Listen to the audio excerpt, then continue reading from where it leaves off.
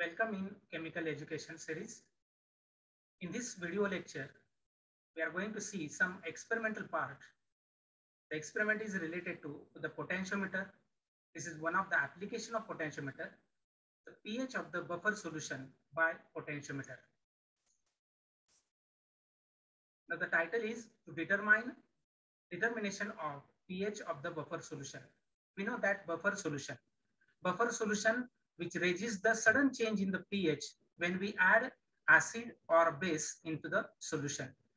Therefore, it is a buffer solution is the that changes the pH slightly when an acid or base is added to it. There are two types of buffer solutions, acidic buffer and basic buffer. The acidic buffer is a solution of weak acid and its conjugate base, while the basic buffer is a solution of weak base and its conjugate acid. Now, for determination of the pH, we require the solution like 0.05 molar potassium hydrogen phthalate, disodium hydrogen phosphate, citric acid. These two solutions we are using to prepare the different concentration of the buffer, and we have to measure the pH of this buffer by using the potentiometer. Then clean hydrogen powder, potentiometer. In the potentiometer, we require the potentiometer, two electrodes, calomel electrode and platinum electrode, magnetic stirrer, beaker, magnetic needle, and related apparatus.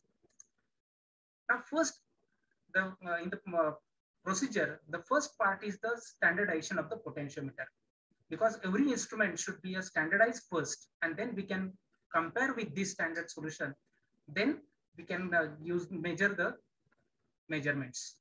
Now, in standardization of potentiometer, it is a very easy, because in the instrument we use some standard cell, and that cell, when we are moving this knob to the standard, and then we should be observed that 1.0185 volt, then the instrument should be standardized. Yeah, but sir, why 1.0185 volt is adjusted in the standardization of polarimeter? Yes, this is a potentiometer. This is not a polarimeter. This is a potentiometer. Now, in the potentiometer, this voltage we have to adjust, because in the potentiometer we are going to use the standard electrochemical cell. It is called as a Western standard cell, and that's Western standard cell gives this potential as a standard potential at 20 degrees Celsius. And therefore, for a standardization of potentiometer, when we connect this on the standardization, that is on the Western standard cell, this voltage should be displayed on the display card. Then your potentiometer is standardized, and then we can use for measurement of the EMF of the solution. Okay. Now, in the second part of the experimental procedure, first is we have to determine the ECal. Now, for ECal, we have to prepare the solution, that is a potassium hydrogen phthalate solution. And in that potassium hydrogen phthalate solution, this is the buffer solution, which shows the exactly pH equal to 4.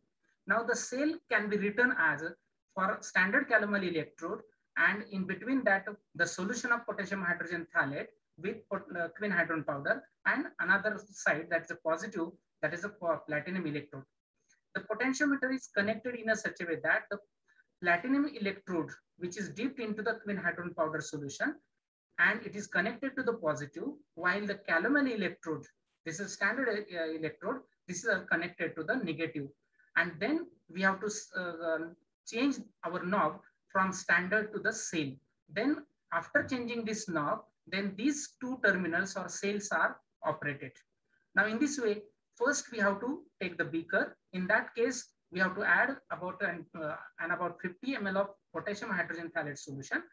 Then we have to add the clean hydrogen powder, and then we have to stir with the help of magnetic stirrer, and then these two electrodes are dipped, and then we observe whatever the potential difference, that is a electromotive force, is observed here. That is the observed EMF for 0.05 molar potassium hydrogen phthalate solution.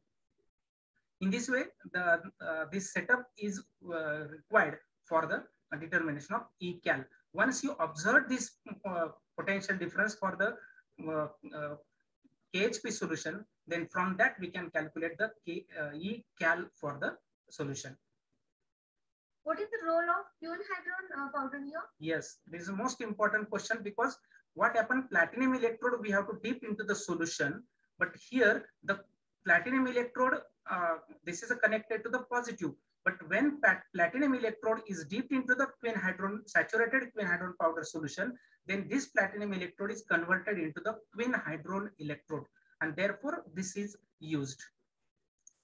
Okay, and third part of the procedure, we have to prepare the buffer solutions. Now, in this case, we are using the two solutions. First is a disodium hydrogen phosphate and citric acid. Now, by combination of these two, we have to prepare some buffer solutions, and then we have to use this buffer solution to determine the measurement of the E absorbance, and from that we can calculate the pH of this solution. This is the application of potentiometer. Now, in this case, first we have to prepare the standard solution of the disodium hydrogen phosphate, that is 250 ml of solution. This is a 0.2 molar solution.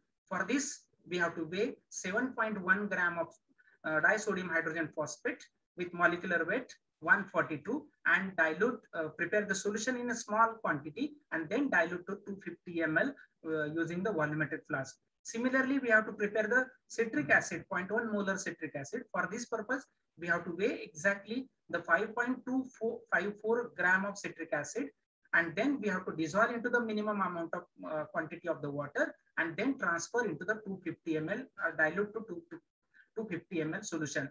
Now, these are the two stock solutions, and from that stock solution, A solution is related to the potassium hydrogen phthalate, B buffer is related to the combination of this, the disodium hydrogen phosphate. We have to take 17.8 ml of the 0.2 molar solution. We have to add 32.2 ml of the citric acid. This solution we have to mix together. This is the buffer B. Buffer C, we have to use 25.8 ml of 0.2 molar disodium hydrogen phosphate plus 24.2 ml of the 0.1 molar citric acid. In the same way, we have to prepare the D and E, and unknown is given by the teacher to you. This is a mixture of the disodium hydrogen phosphate and citric acid is prepared. Now, in this way, these are the stock solutions, and then directly we have to measure the pH by using measurement of the E observed for the by using the potentiometer. Now, in this way, the same apparatus is used. That is, in the beaker, we have to use the 50 ml of the buffer solution, say for a B buffer solution. Then we have to add the quinine hydron powder, just 0.5 gram, and then we have to stir constantly to saturate the quinine hydron powder, and then just we have to dip these two electrodes into the solution, and then whatever the EMF is observed, that EMF we have to write into our observation table. Now, this EMF is for buffer B. Then after the measurement of buffer B, then you remove these two electrodes, wash it thoroughly with the distilled water, and the beaker again, after washing, we have to take the 50 ml of the C buffer. Then quinine hydron powder, we have to stir this on the magnetic stirrer, then just dip these two electrodes. We have to measure the EMF on the instrument. Then for the D buffer and for the same as an unknown solution. Now, in this way, in the observation table, we can write here just like a buffer, that is 0.201 volt EMF. Similarly, for B, C, D, and E buffer and unknown buffer also. After that, once you know that the EMF observed for the potassium hydrogen phthalate, then we have to calculate the E cal. Now, for determination of the pH, the equation is pH equal to E standard quinine hydron electrode minus E cal minus E observed divided by 2.303 RT upon F. Now, here the in the denominator, R is constant, F is constant, T is the temperature in Kelvin. Now, after substituting these values, we know the value of E standard for the quinine hydron electrode. This is equal to 0.699 volt. So by substituting all these values, just we are knowing that pH for the potassium hydrogen phthalate is 4, and therefore we can substitute here E observed for the potassium hydrogen phthalate, temperature, room temperature converted into Kelvin, and then we can calculate the E-cal. Once you calculate the E-cal, then this E-cal value is used to determination of the pH of the other buffers. By using the same equation, we know the value of the E naught Q, that is 0.6999, minus E-cal, whatever we calculated first for the potassium hydrogen phthalate, E observed measurement of for each buffer divided by this constant value into the room temperature in Kelvin. After substituting these values, we can calculate easily the pH of the buffer solution. That is, we have to substitute the values of T, temperature, E-cal, and E observed for respective buffer solution. We can calculate the pH of the buffer solution, and then we can write here the for buffer B, what is the pH observed, for C, for D, for E, and for unknown. This is the application of potentiometer.